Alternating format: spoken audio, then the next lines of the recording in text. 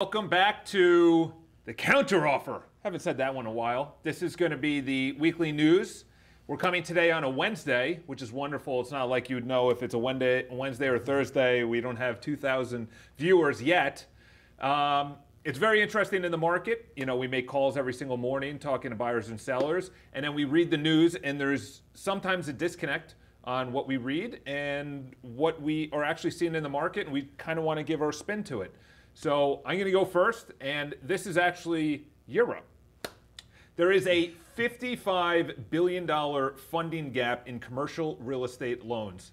Around 1 in 5 loans backing commercial real estate in Britain, France, and Germany that fall due between now and 2025 are likely to face refinancing challenges given the higher interest. $55 billion funding gap.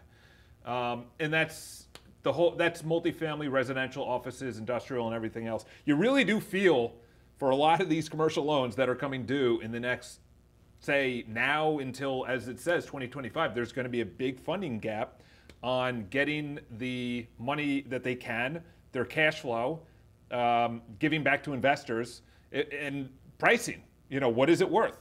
You know, it's going to be really interesting, and that's Europe. So it's not just the United States, it's not just New York City, it's not just LA or anything else. I know on The Real Deal, which is on the Instagram, I see it all the time on how many people are posting about commercial real estate. I think it's the most that I've ever seen.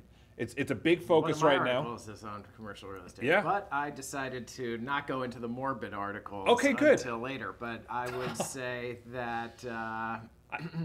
yeah, well, maybe the Federal Reserve should raise rates. That'll help. Yeah. Then they'll be able to refinance at a better price. Yeah.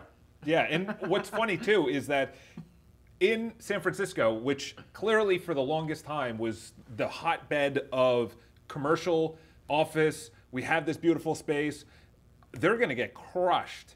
And they're going to have to do what New York City is going to do, which is convert it to residential. So it's very interesting that you look Which is an opportunity. At all of the funds, all the REITs, and what matters is these adjustable rates. Yep. They have rates that reprice to whatever the market rate is. And so that means even if you bought a couple of years ago with the idea that rates were going to be lower for longer, then, now that's a complete surprise, and you are going to have to refinance. And do you have the income from the tenants? 3 years from now, from those commercial spaces in Europe, those rents are going to come due. Yep. Those people are going to renegotiate. They're either going to leave. There's going to be a gap, and unless something happens, those are going to be sold at a significant discount. Yeah, and which is an opportunity. I know there's a lot of buyers out there, say bigger funds, that are definitely looking forward to that time. The first part and the second part, ironically enough, it's kind of the opposite in residential. The reason people are not moving is because they're going to buy at a higher interest rate than what they actually have. And if they refi, I was just talking with someone who's a tenant, and the owner is forced to sell because they bought it at a 7-year ARM, and now it's coming due, and it's like triple what they locked in 7 years ago in a 7-year ARM, so they're forced to sell. So it's a very interesting market, but Europe is definitely a place that you really want to be putting a lot of focus to, because it will be interesting what happens in the coming months and years. Okay. On to yours. Yeah, well, I have a great article. It was short, sweet, and I'll just give you the highlight. Last Thursday, the metro system, the subway here, had the highest ridership since March 12th of 2020. Wow. So I remember on March 12th, I believe that was a Thursday, I took the subway down to one of my showings, and everybody was freaking out. They were saying, what's going on around here? I'll never forget that subway ride. And then, I was riding the subway during the quarantine and stuff, but it was empty. You know, and they used to have these teams go in and clean it out. Yeah. However, it's amazing. I've seen it all over the city. It is like busy out. It's busier out than I've ever noticed 100%. Since COVID. Yeah. There have been, those tourist times where people show up and this and that, and there's times where you're thinking, wow, this is really busy. But it was not a surprise to see that article that just said, wow, ridership in the subway is up higher than it has been since the pandemic, and there are so many people that don't pay. I would imagine that it's even higher. Yeah. So beforehand, there were 5.1 million rides per day. Now it's at about 4. Wow. But that is still a record. And it was 2 weeks in a row that it broke the record.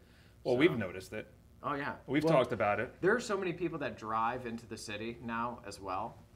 You look at the, when I'm walking around and there's garages in the morning, there are like lines. That is the place to invest, to be honest. Oh, my goodness. They are charging so much money. Yeah. Overnight rates, monthly rates, and they are packed. Packed. They have no space. It's crazy. Yeah. So, I said that yesterday. I was like, I took the bus. I couldn't get across town. It was so much traffic.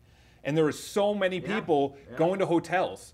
It's like New York City is mobbed right now. I agree. Yeah. And some of the times the subway's packed, and everybody on the news, the real news, is going to be like, "Oh, New York City, is it safe?" and this and that. It's like when there's 4 million people riding the subway on a daily basis, like I feel much better than it was during the quarantine when it was just like me and one crazy person. Yeah, and I'm like subway. looking around. It's like you're the only person to talk to. Yeah. It's like, but now, there's one thing, I guess I'll digress real quick. One thing I've always loved about New York is that if something is going on, if you're not feeling well or somebody's like kind of off, somebody's there to step in.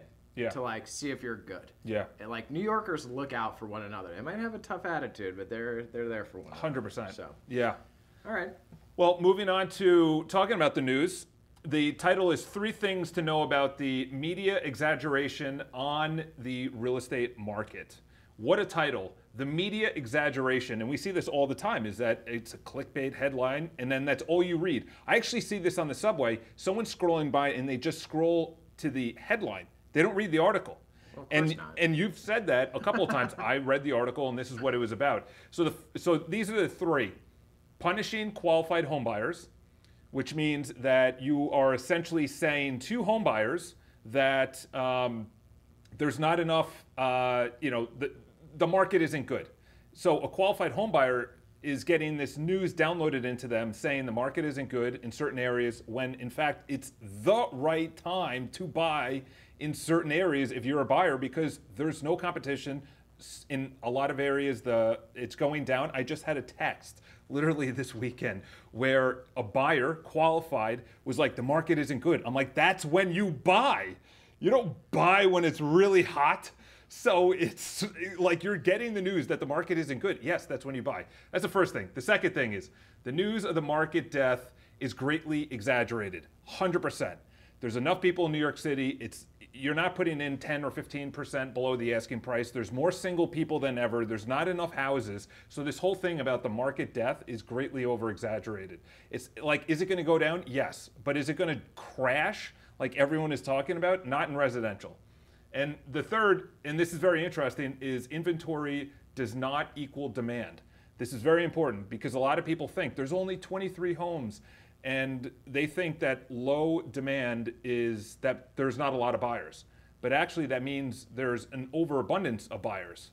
And that's why there's only 23 homes in your search or 14 homes in your search. So a lot of people think it's not a good market. There's not a lot of homes together to buy, so I'm not going to buy. So I thought that was a well, put together article on the media exaggeration. I just spoke a lot. What are your thoughts on that? Well, I think that's like I'll have to read the article, but I think that is like the reason that we do this. Yeah. That could be like the defining article of this real estate show because it is unbelievable sometimes to read these headlines. And sometimes you read the headlines and the actual article contradicts the headlines. Yeah. Like you wonder if it was just a reason to get them to read the article or if what the message they were trying to send was. But, you have to just kind of like, I don't know. What do we talk about? Block You out have to the news. work with a good professional, and yes, block out the news. Like right now, we're working with people that either have to sell, want to sell, but then we move to buyers, and there's a lot of good buyers that are qualified and ready for the opportunity. They're smart. They've gone through this before. They're blocking out all the nonsense. They're not going on any of the news organizations to tell them what to do, and those are the people that make the most money. Because yes, it's a higher rate, but if you get it at a much lower price with no competition and your cash, and then you refi in the future, it's, anyway, that was interesting to me. So we already talked about commercial real estate, so I'll keep it brief. But this is Manhattan, not Europe. A bleak outlook for Manhattan's office space may signal a bigger problem. Remote work and rising interest rates have dealing a double blow to office landlords, with potentially grave consequences for the city and even the national economy. Was that written by ChatGPT? Oh my gosh. Please add as many adjectives as possible. It was by the New York Times, and same thing. The crazy thing is, this article was posted, I don't know, April 25th, so yesterday. Wow. 617 comments. On a commercial real estate post. That's wild. That must have been on the front page. I mean, that's nobody, crazy. Like, that is... I've never seen that for commercial real estate. That is how opinionated everybody is on this commercial real estate topic. Yep.